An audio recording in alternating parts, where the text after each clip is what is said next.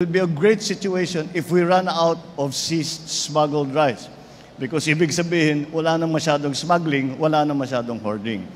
Makokontrol ang presyo. So that is the best way to maintain it. That is the long-term. That is the long-term aspiration for all of this that we are doing. If we are able to stop all the smuggling and all the hoarding, then there will be no need for us to give it away because prices will be stabilized and prices will stay stabilized. Hindi kumumpisa following the season too much.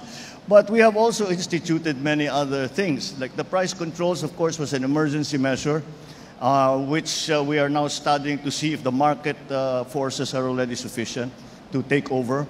Then, of course, the buying price of the NFA.